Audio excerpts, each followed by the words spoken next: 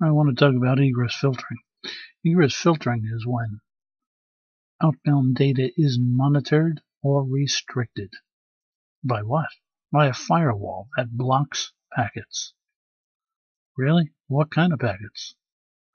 Well, packets that don't live up to security requirements.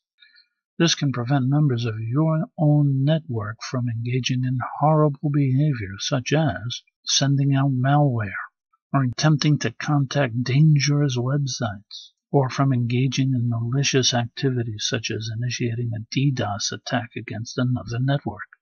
Egress filtering can also be used to restrict or limit the sending out of data to only certain authorized machines, such as this one with the halo over the monitor. This is George Boole. Please share and rate this video, and good luck.